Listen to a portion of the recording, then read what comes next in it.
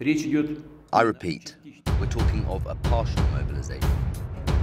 Only people in the military will be drafted. The priority will be on people who served.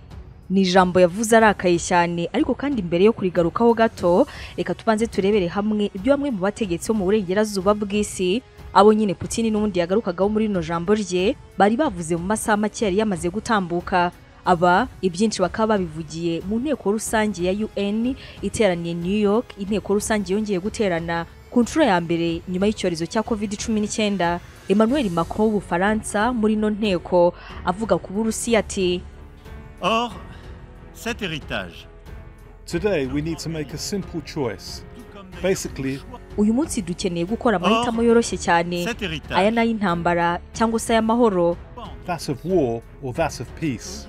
Tariki 24 z'ukwezi kwa kabiri uyu mwaka, Uburusiya kimwe mu binyamuryango bya Security Council hano muri UN bwakoze igikorwa cyo kwangiza ubusugire bw'igihugu ndetse no kwica nkana amategeko mpuzamahanga agenga ibihugu byigenga.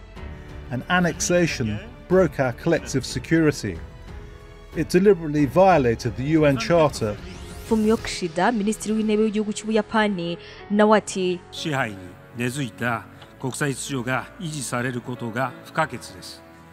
It's imperative. Umuryango w'umwe wahoze kuva kera ushaka amahoro ugutera Ukraine byakozwe n'Uburusiya no kwangiza ubusugire bw'ayo mahoro. Aggression against Ukraine is an act that tramples on the vision and principles of the UN Charter. Chancellor w'igihugu cy'Ubudage nawe agaruka ku Burusiya muri no nteko rusange ati 141 countries categorically condemned Russia's war for occupation. Ibihugu 141 muri rusange byamaganye Uburusiya ku gikorwa cyabwo cy'intambara, ariko ibyo ubwabyo biragaragara yuko bidahagije. Niba dushaka ko ino ntambara irangira, ntabwo dukwiriye gutandukanywa n'uburyo yarangiramo. If we want this war to end, then we cannot be indifferent to how it ends. Putin azarangiza ino ntambara hamwe na buno buryo bwe bwa cyami igihe azaba abonye ko gusa adashobora gutsinda. Putin will only give up his war and his imperialistic ambitions if he realizes that he cannot win. Perezida Biden wa Leta Zunze Ubumwe za Amerika nawe yaraherutse kuburira ko igihugu cy'Ubushinwa kitagomba kwibeshya ngo hanyuma kirenge ku bihano Uburusiya bwahawe kubera ino ntambara mu gihugu cya Ukraine. Biden yabwiye CBS ko yasabye Perezida w'Ubushinwa kutarenga ku bihano Amerika n'Uburayi byari biri gufatira Uburusiya ngo kuko byari gushyira mu kaga ubucuruzi Amerika isanzwe ifitanye n'Ubushinwa. Ati naramubwiye nini gutekereza ko abanyamerika n'abandi bazakomeza gushora imari mu Bushinwa wo kwirengagiza ibihano byafatiwe Uburusiya, ngira ngo uri gukora amakosa akomeye. Ati nuramuka ubikoze ibyo ni akazi kawe. Now it's no secret. Ikaze muri kino kiganiro aho uri hose hirya no hino, aho tugiye kugaruka ku bintu bidasanzwe Perezida Vladimir Putin w'Uburusiya yatangaje none, aho hari ijambo bamwe bavuga yuko ridasanzwe na busa kuko yakanze kandi akanabwira ibihugu by'amahanga ibyo mu burengerazuba bw'isi ndetse na Ukraine ko bagomba kwibuka ko n'Uburusiya bufite intwaro kirimbuzi kandi zishobora gukoreshwa isaha n'isaha. Kugeza ubu ngubu kandi rino jambo Perezida wa Leta Zunze Ubumwe za Amerika Joe Biden akaba yagize ikintu aritangazaho. Abahanga ndetse n'abasesenguzi kubijyanye n'ino ntambara ndetse no muri rusange abasesenguye rino jambo n'iki barivuzeho. Ikaza uri hose nk'ibisanzwe ukaba ugiye kubana nanjye abayo Yvette Sandrine.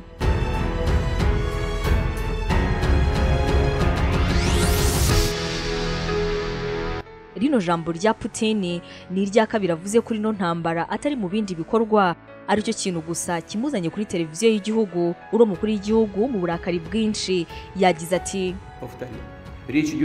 I repeat, we're talking of a partial mobilization only. Only people in the military reserve. Bibutse kandi ko ingabo ziteguye kandi zateguye zikiri naha zigiye kongera gutegurwa. Abazibandwaho n'ingabo zidasanzwe bafite umuhate na tekinike zidasanzwe ku rugamba. Aba bose abazatoranywa mu mbere yuko bagenda bazongera bahabwa indi myitozo. Ibi kandi byamaze kwemezwa. The decree on partial mobilization has been signed. Perezida Putin kandi ari kuri televiziyo y'igihugu yanongeye kuvuga ati ndashaka kandi kwibutsa bariya birirwa bavuga ibyo bashaka ku Burusiya. I want to remind those who allow themselves such statements about Russia. Ku gihugu cyacu nacyo gifite intwaro zikomeye cyane kandi zisenya bidasanzwe. Twayibutse yuko bangaba bahora badutera ubwoba, umuyaga ushobora guhindura icyerekezo ukareba mu cyabo. kandi mu gihe agace kacu k'igihugu cyacu kazaterwa n'umwanzi tuzakoresha nta gushidikanya ibyo dufite byose mu kurwanya uwo mwanzi turimo turarinda igihugu cyacu hamwe n'abaturage bacu. We will, without question, use all the means at our disposal to protect Russia and our people. Ntabwo ari imikino. This is not a bluff. Nyuma y'ino jambo ryakiriwe bitandukanye hirya no hino, ikidashidikanywaho nuko iri ngira ari ijambo ridasanzwe kuko ibyo Putin yavugaga abasesenguzi bahurije ku kuba ari ibintu bidashobora kugenda neza mu minsi iri imbere, dore kuko iminsi irimo kugenda ishira benshi banatekereza yuko hari no ntambara yarangira ahubwo ari bwo irimo iragenda igana habi. Uyu ni umwe mu basesenguzi ba BBC witwa Steve Rosenberg uri mu Burusiya, aho yasobanuraga ndetse akanatanga ubusesenguzi kuri ino jambo rya Putin.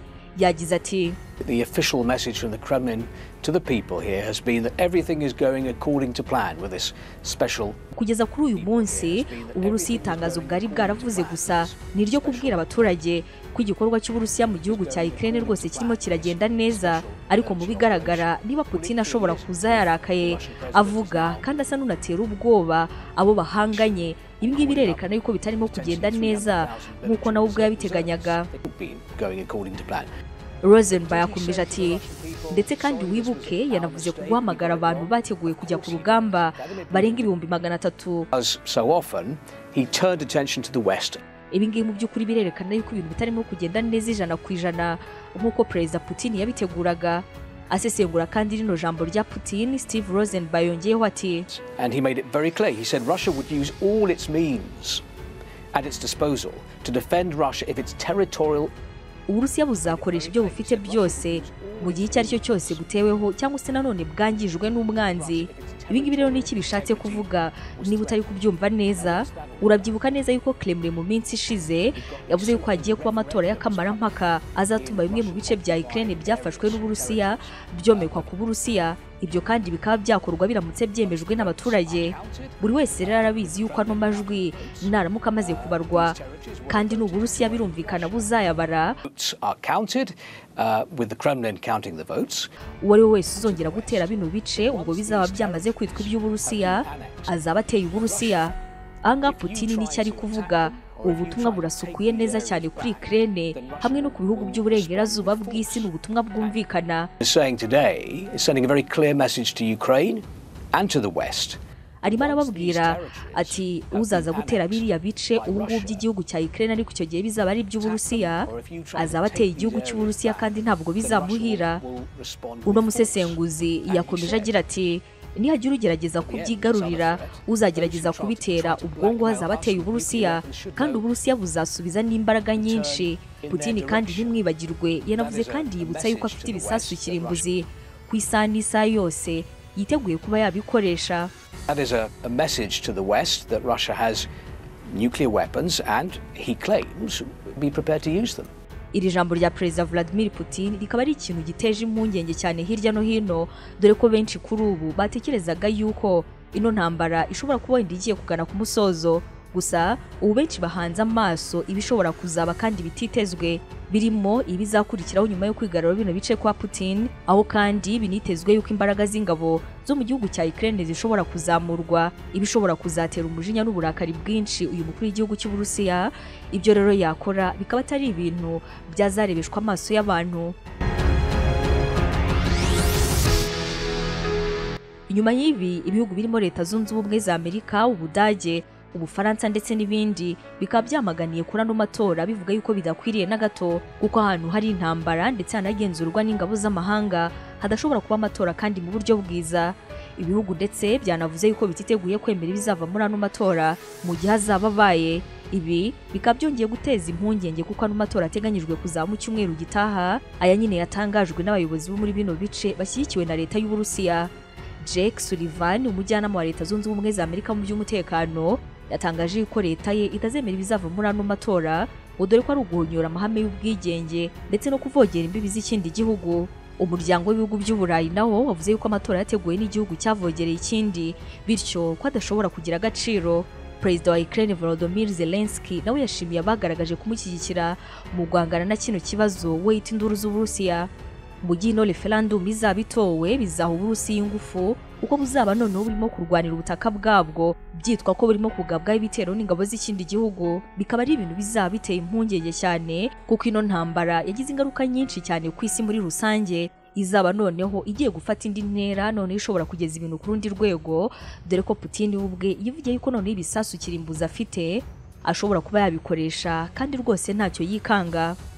Those who are trying to blackmail us with nuclear weapons should know that the wind can turn in their direction.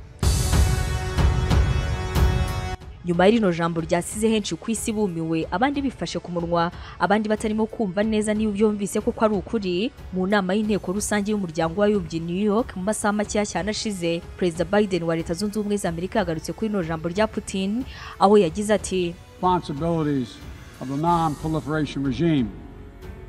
Uburusiya bwishe nkana amategeko yose agenga amahoro ya UN. Uyu munsi nanone Putin yavuze ijambo ryo gutera Uburayi ubwoba.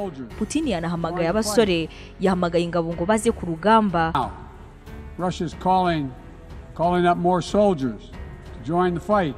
Ubu ngubu kandi Kremlin irimo gutegura kamarampaka y'ibinyoma yo kwishyiraho ibice bya Ukraine. And the Kremlin is organizing a sham referendum. Putin ibyo ari kuvuga nuko Uburusiya bwagambaniwe, ariko nta wigeze abikora, nta wigeze agambanira Uburusiya, nta n'uwigeze abutera ubwoba. But no one threatened Russia. And no one other than Russia. Yakomeje ino jambo rye muri no nteko rusange ya UN agira ati, reka mbibutsa amagambo ya Putin imbere yuko ajya gutera igihugu cya Ukraine. Yaragize ati, Uburusiya nibwo bwaremye igihugu cya Ukraine, kandi Ukraine nta na rimwe yigeze yigenga byuzuye.